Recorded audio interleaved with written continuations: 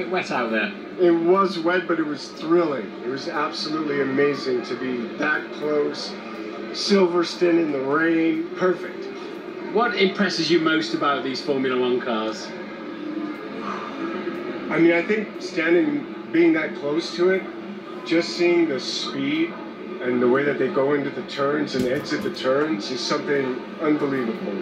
Now, I know you love motorcycling, for example. You're a bit of a petrol head. You've got a motorbike collection. You've got a motorbike company, Arch, where you make your own bikes. So tell us a bit about that. What are we doing? We're doing custom performance cruisers, big V-twins, American, and they're just really amazing motorcycles to ride. Who are you with here this weekend at Silverstone? Who are you guest of? You know, we're being hosted by Ross Braun, and Formula One themselves, yeah. Yeah, he's just been a legend, and he's such an amazing person, and so it was really cool to get to meet him, spend some time, and he offered us the chance to be here today.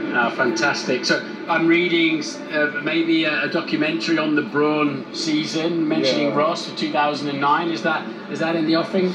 Yeah, that's what we're trying to do. We want to kind of tell that amazing, remarkable story. Yeah, I mean, 1 year as a team, effectively, team name, they win the World Championship and then sell on. I mean, there's so much to talk about. There's so much to talk about.